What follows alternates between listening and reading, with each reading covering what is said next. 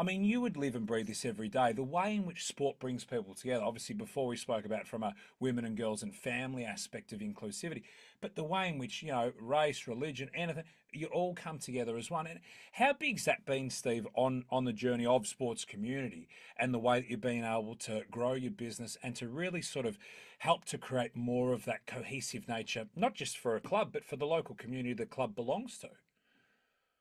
Yeah, one of the keys to running a successful club and running a successful business is relationships. Mm. Um, and so it's connecting the dots